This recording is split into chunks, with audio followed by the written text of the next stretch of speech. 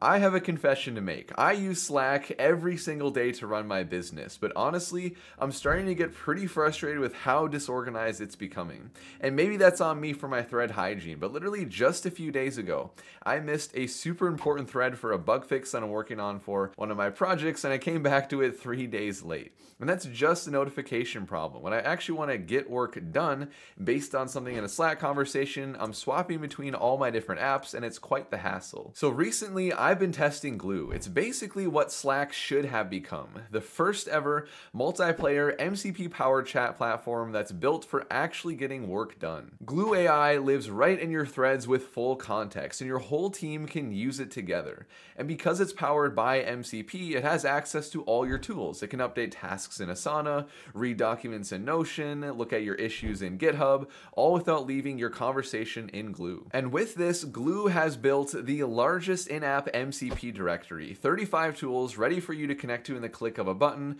and thousands more through custom MCP servers.